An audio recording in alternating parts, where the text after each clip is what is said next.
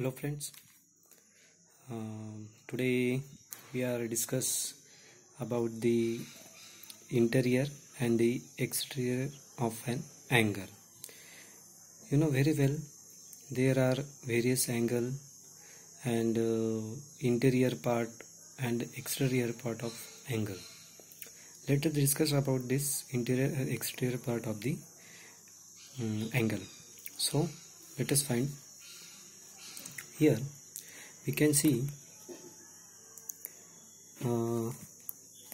angle PQR is given, and this is QP. It's one of the arm of angle, and QR is one of arm of that angle. Look here. Here is the interior part of this angle, and this one is the exterior part of that angle. So if we take this one is N point, this one is O point, this one is T point. So these are group of points point N, point O, point T. These are the points that are lies in the interior part of angle. So these points in the interior, point N, point O, point T. Now in the same way, this is the exterior part of angle. If we take point G here, point D and point S, now this point G, point D, point S are said to be lies in the exterior part of that angle. Now most important, if we take here point suppose A and point suppose B. Point A lies on the arm QR, point B lies on the arm QP. Now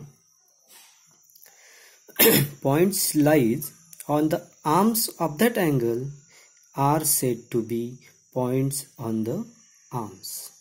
Now questions are as follows. Here the diagram is given or figure is given, and you have to observe that figure and write it the points in the interior, points here, points in the exterior, points on the arms of that particular angle. So here is if we take the answer, point in the interior is point N,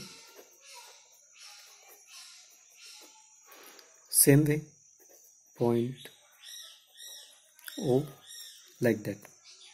Points in the exterior, here is point G, point S, also point D is there.